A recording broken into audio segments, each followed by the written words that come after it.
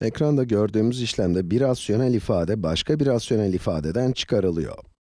Evet, her zaman olduğu gibi önce videoyu durdurun ve soruyu kendi başınıza bir deneyin. Çok da zor değil, değil mi? Evet, şimdi birlikte.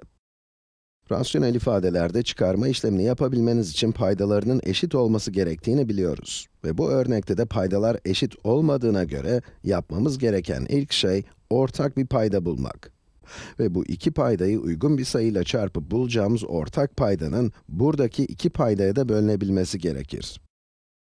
Bu iki paydanın bir ortak çarpanı olmadığı için ortak paydayı bu ikisinin çarpımı olarak düşünebiliriz.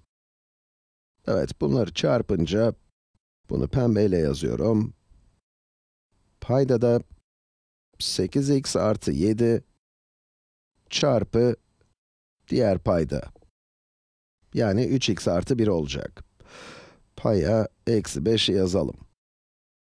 Ve paydayı 3x artı 1 ile çarpınca bu kesirin değerinin değişmemesi için payı da 3x artı 1 ile çarpmamız lazım. 3x artı 1'leri sadeleştirdiğimizde geriye buradaki kesir kalıyor. Evet, devam edelim. Bundan bunu çıkaracağız.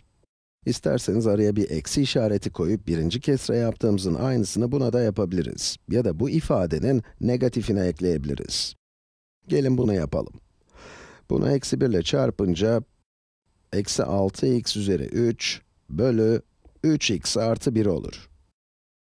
Evet, bunu eksi 1 ile çarptığım için araya artı koyuyorum. Bunu da yeşille yazalım. Ortak paydamız neydi? İki paydanın çarpımı, öyle değil mi? Hemen yazıyorum. 8x artı 7 çarpı 3x artı 1. Paydayı 8x artı 7 ile çarpıyorsak, payı da aynı ifadeyle çarpmamız lazım. 8x artı 7 çarpı eksi 6x üzeri 3. 8x artı 7 bölü 8x artı 7 1 ettiği için buradaki kesirin değeri değişmiyor.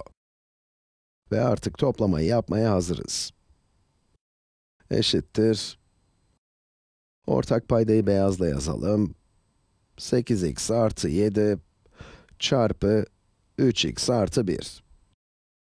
Pembe kısımdaki parantezi açmak istiyorum. Eksi 5x çarpı 3x, eksi 15x kare eder.